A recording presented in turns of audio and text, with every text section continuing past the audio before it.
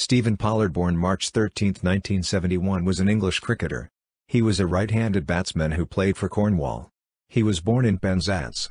Pollard made a single appearance for Somerset in the Second 11 Championship, and a single appearance in the Bain-Clarkson Trophy in 1991, though he never appeared for Somerset's first team. Pollard's only list appearance came in the Cheltenham-Gloucester Trophy in 2001, against Cheshire. Batting in the lower order, Pollard scored a duck in a Cheshire innings curtailed to just 45 overs.